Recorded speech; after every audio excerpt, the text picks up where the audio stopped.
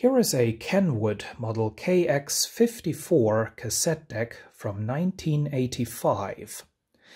This is a recent dump find, and it already gives us a clue to what is wrong with it. If I press Stop Eject, it doesn't eject. This is a soft touch mechanism, which means you still get the traditional mechanical buttons under the cassette compartment. But these buttons are very, very easy to push in. They require no force. And that is because they only select the function. The function is then activated, mechanically engaged, by the cassette deck motor via a very clever mechanism.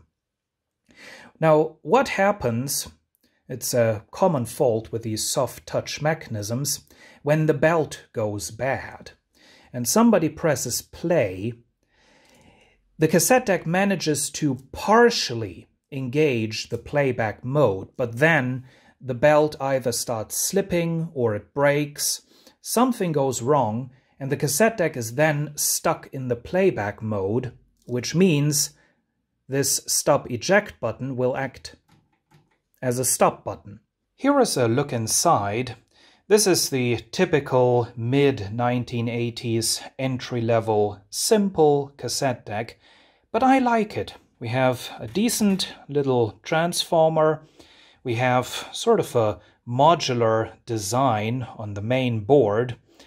The voltage regulator of the power supply has a proper heatsink. Here is the mechanism. You can tell this is a mid-1980s entry-level cassette deck. We do have quite a bit of plastic, and the flywheel is more of a fly disc. And here is the problem. You've probably all already seen it. This belt, as well as the other hidden belt that connects the motor to the flywheel, are about as loose as they get. These are well on their way to melt and turn into a sticky goo. And that is the reason why I did not turn the cassette deck on in the beginning, because the risk is, if these belts are almost molten and you turn on the cassette deck, the motor starts running, it violently rips apart the half-molten belt, and then you end up with bits of half-molten rubber all over your mechanism. I have had that before, and I don't need a repeat of that. So now I can carefully extract these belts while they are still intact. Now, to do that, you can disconnect this spring right here. This is the linkage that connects this mechanism to the record play switch on the main board. All these cables right here, thankfully, are socketed on the main board, so that's not a problem. This bracket holding the motor in place has to come off, but the screws holding this in place are on the sides, so you can't get to them. So this whole entire deck, this whole entire mechanism needs to come out. There is 4 screws in either corner of the mechanism, and to more easily get to the screws down here, I think I'm going to take off the back panel. And here is the mechanism taken out.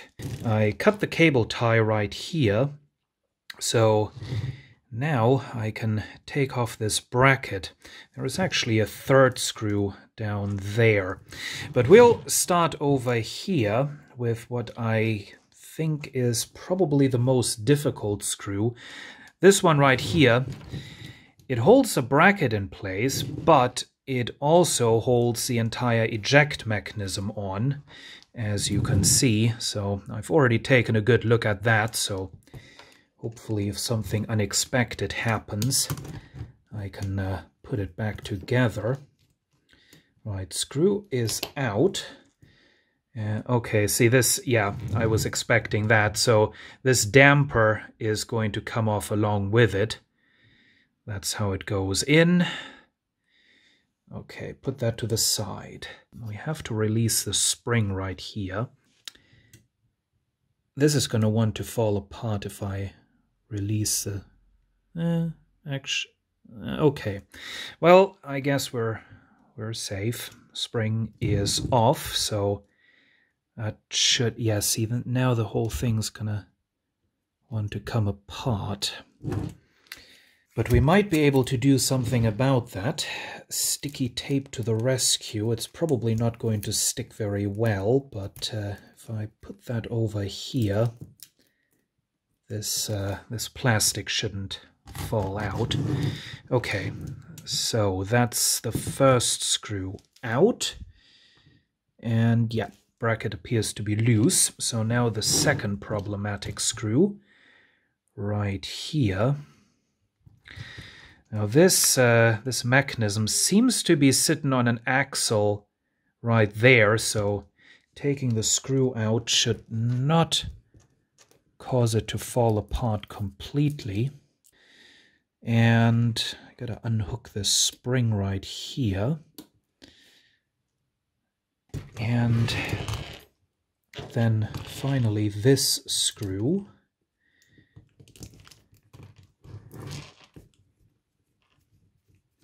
Which is a fine thread screw. And now...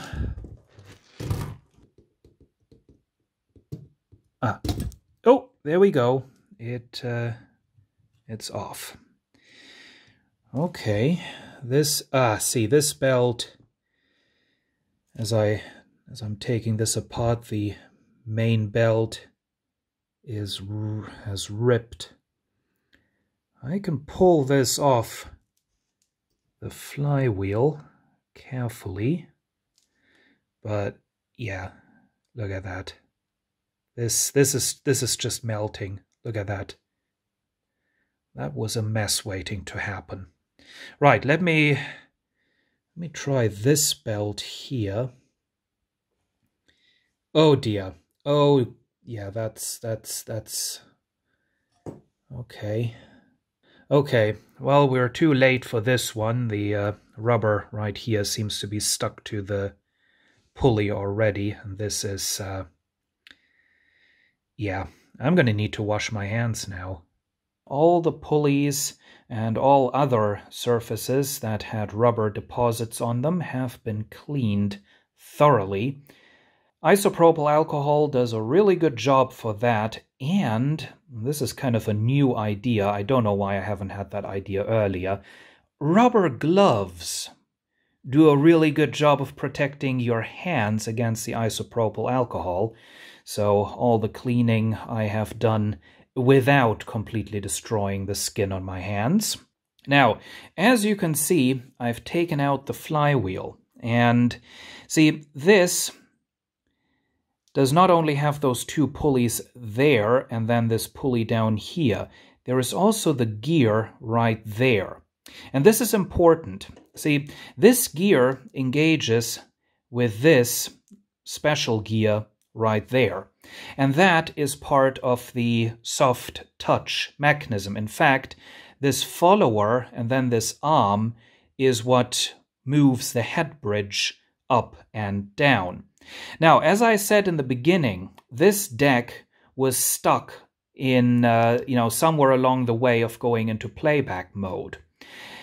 Now, you can't take it apart in that state, because it's kind of unpredictable what might happen. Something might be under tension, and then things can go flying.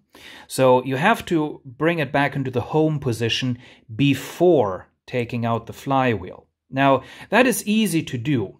You just turn the flywheel manually, and you don't even necessarily have to work out, which direction does the motor turn in, which direction does the flywheel turn in. In my experience, if you're turning the flywheel into the wrong direction, either there's going to be resistance or a funny noise, or in case of this cassette deck, nothing happened. So turn it into the right direction, and this gear is going to make a full turn. The head bridge is going to drive up, and then you turn it a bit further and it's going to pop back down. And that is when the mechanism is back in the home position. You can see on this gear there is 2 alignment marks, and it looks like if you imagine a connecting line between those dots, this line should be vertical. I can't see any timing marks, alignment marks corresponding with this gear anywhere else. So I think that's what it is. Certainly, the geared section around this has reached the end. And, if the mechanism is back in the home position, you can keep turning the flywheel into the right direction that you've worked out by then, and nothing is going to happen. So that's how you know everything's back in the home position. And then it is safe to take out the flywheel, which I have done for more effective cleaning. So already it's time to bring in the first new belt. The first new old belt, I should say. Once again, for this project, no overpriced belt kits. I'm just using belts out of my inventory. Now, this is also a good opportunity to apply a drop or two of oil to the capstan bearing right there. So here is some general purpose household oil, fine oil, no silicone oil, that's too runny. That's just going to cause a mess. And as usual, I'm using a syringe to very carefully apply this oil.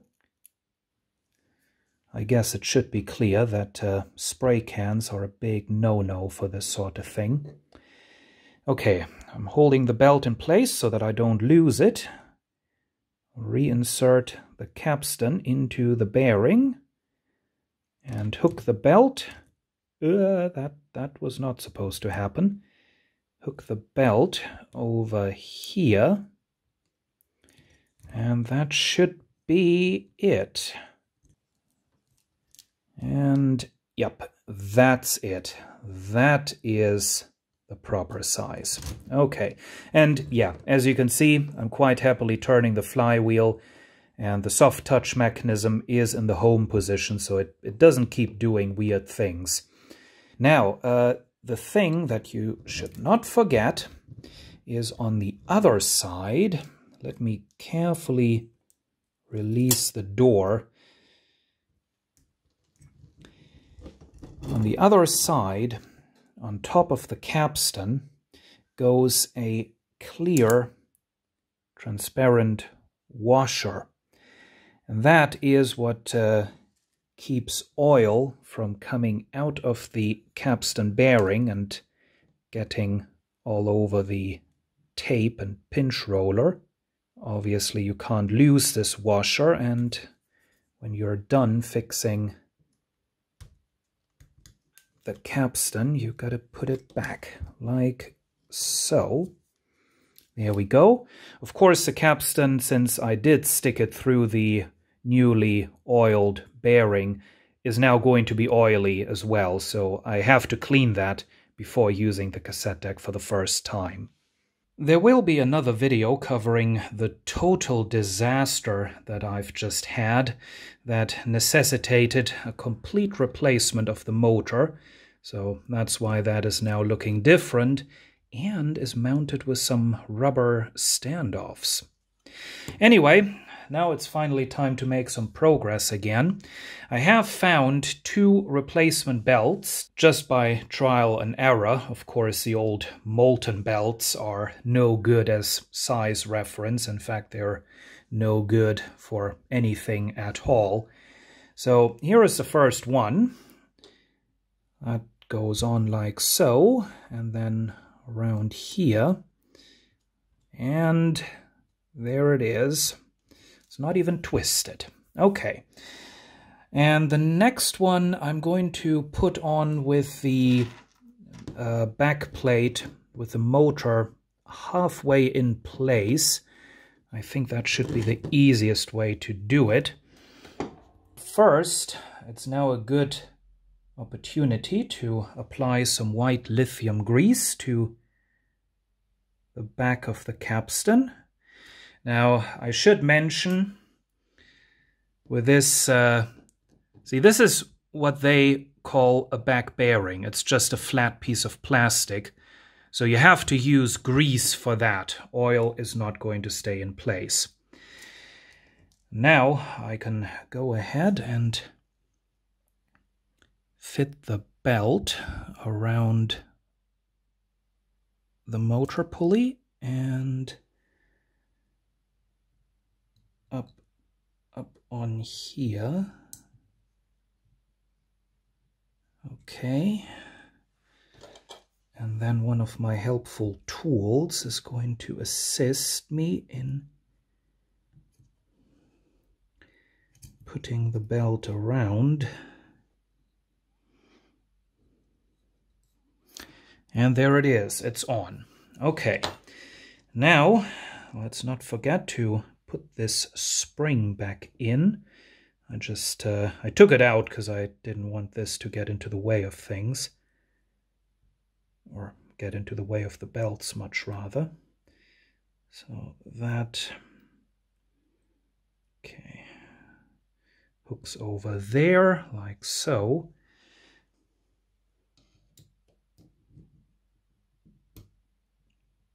Yeah, we can. Yep, there we go. That now goes over there, like so. And now I can push the bracket on all the way.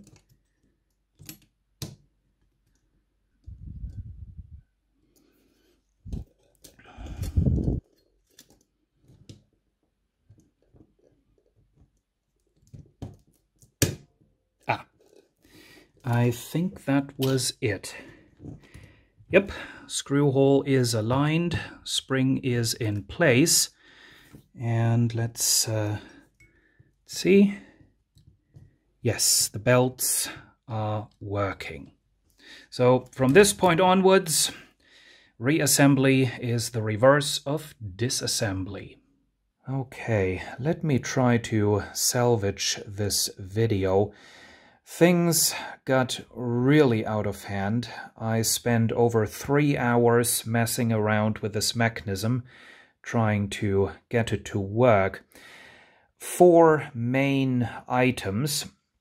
The first one, after replacing the belts, I plugged the mechanism into the deck to see if it worked, and it didn't.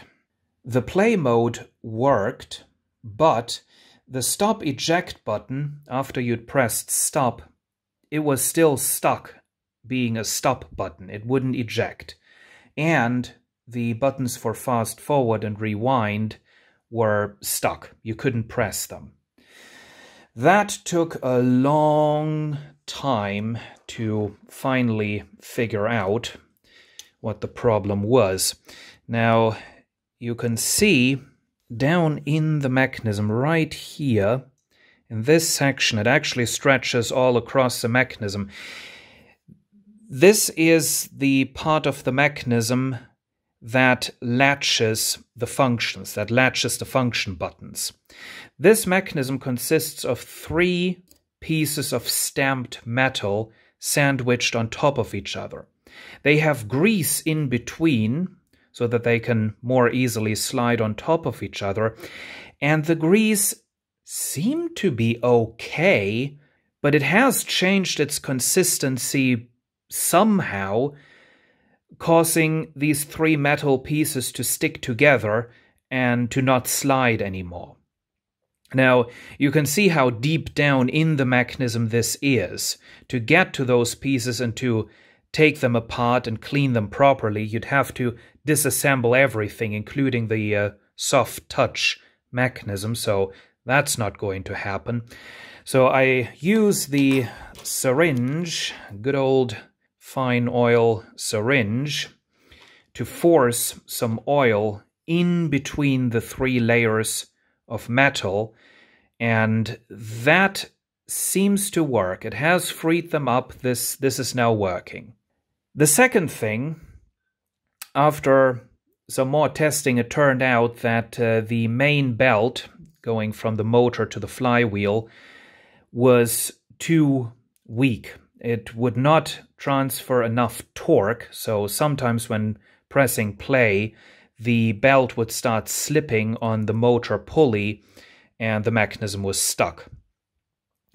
Now, the solution was not a tighter belt, but a thicker belt. So there is more contact area between the rubber belt and the pulley. And I have also turned the pulley around. I turned the pulley upside down to be able to move it closer to the new motor to get it better aligned with the flywheel.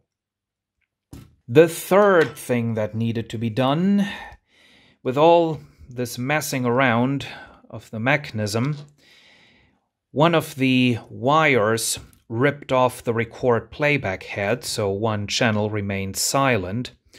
Now, access to the heads, as you can see, is difficult, but thankfully you take out two screws, one here and one there, and then this whole entire part of the mechanism with the control buttons and the cassette door, it all comes off. And then you have the access that you need. And then the fourth thing that needed to be done, more testing revealed there was a rather loud noise during playback, and that turned out to be something wrong with this, the take-up reel assembly. There is the reel itself, and then this white section in the back is a clutch. And there is a little ring that holds everything in place right there. So you can pull this whole entire assembly off. That's what I did. I took the assembly apart. I found some really bad grease in there. It was more like wax. So I cleaned that out. I replaced it. However, I don't know how that grease could have contributed to that noise occurring. But anyway, I put the assembly back together. I tried it out. I just ran a cassette for about half an hour and the noise was gone. So now I can finally continue where I originally wanted to continue the video. I have a new counter belt. This is an actual new belt. This was part of a belt kit for another deck, and I never used that belt, so I'm just gonna store that over there temporarily. Then I can put the back plate back in, like so. That holds in place using two screws.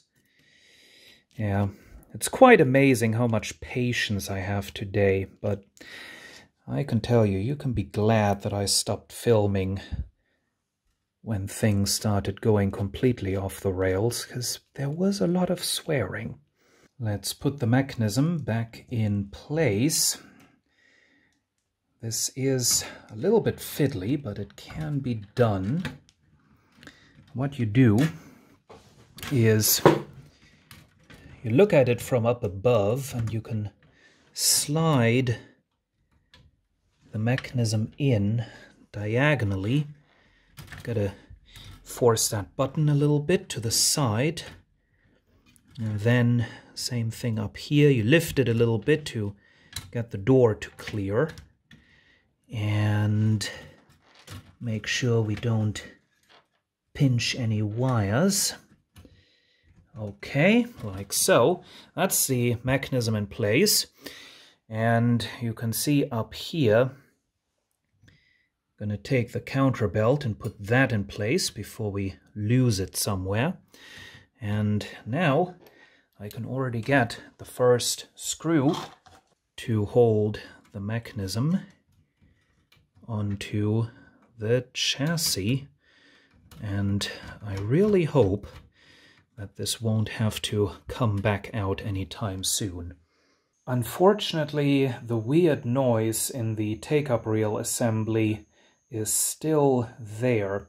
I took the whole thing apart again to apply some oil, along the axle, not into the clutch itself. That wouldn't be good.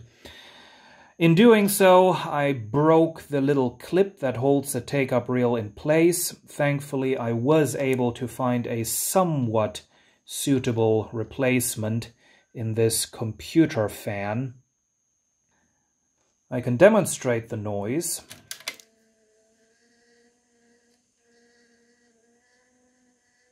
You should be able to hear it quite clearly. And this is some sort of a resonance, because the slightest touch just to change the resonant frequency, and the thing is silent.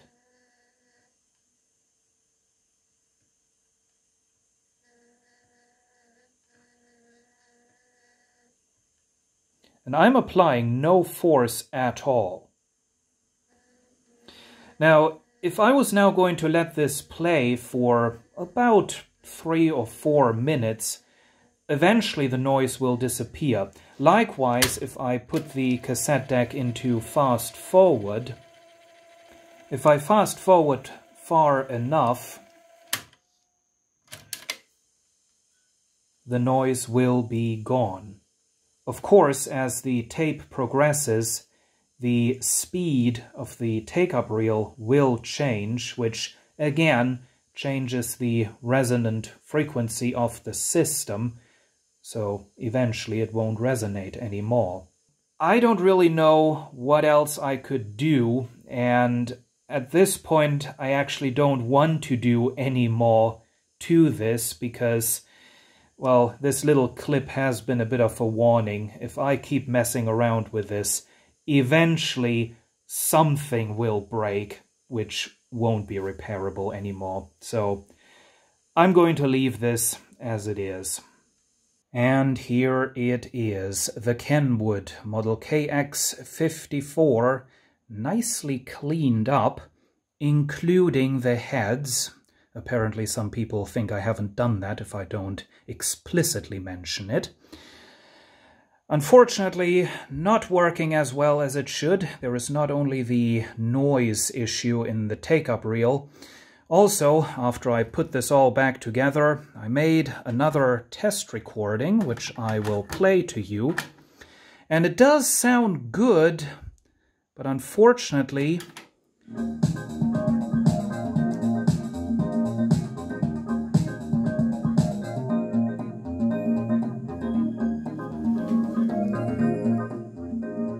for some reason, the speed has gone a bit wonky, and I don't need a computer program to determine that. Thank you very much. But I've now put about half a week of work into this thing, which is already way more than it's probably worth. So don't worry, I'm not going to throw this away. I will put it into storage, and maybe one day I'll manage to get it working properly. But until then, that's it. Well, maybe there is one feature that remains to be demonstrated, and that is the direct program search system, which they are advertising right there on the front. You push, in addition to playback, either fast forward or rewind, and it releases fast forward or rewind when it detects a pause between songs. Kind of a nice feature to have, I guess. Well, that's it. Thank you for watching.